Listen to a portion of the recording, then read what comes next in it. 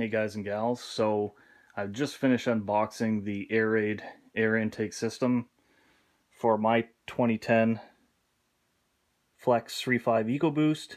You can see the other models that this will actually work on too. It's pretty basic. There's no real intake tube other than that little stub on there. So you can see the box, the actual air cleaner, the filter, and everything else that came in the box. Some stickers.